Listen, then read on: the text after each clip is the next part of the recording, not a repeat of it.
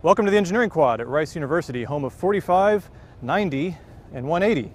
We're going to drop HAL off of 45 to demonstrate that all objects fall at 9.8 meters per second squared, assuming you can ignore air resistance, and also for that thing that happened that one time, Hal, remember?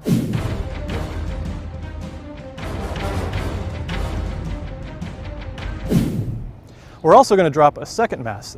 Meet Al. Al is an aluminum sphere, also 76.2 millimeters in diameter, but a lot lighter, because aluminum has about a third the density of steel. So while HAL is about 1.8 kilograms, Al is only 0.6 kilograms. And we'll see if they fall at the same acceleration. Let's see what happens. Here we are, perched atop 45, ready to do our drop. Now, one tip I want to give you, if you ever have to tell aluminum from steel, there's a few different ways. One way is that aluminum weighs less. We already talked about that. The second is the look.